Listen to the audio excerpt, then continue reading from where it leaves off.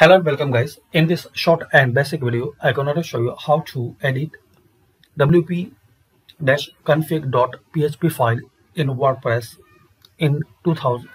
So very simple and basic way guys. Just you have to find out your hosting company's file manager. In my case, I'm using the Hostinger. So very simple and easy way. I need to just click on this hosting manage.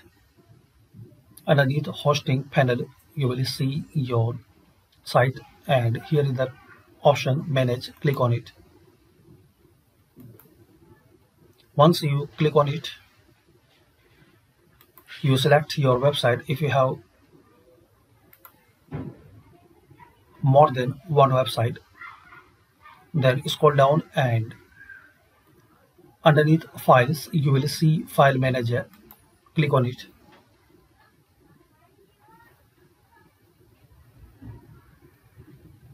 Now here guys, just you have to expand public HTML. Now here guys, scroll down and find out wp-config.php, this one. So right click on it and just you have to click on edit.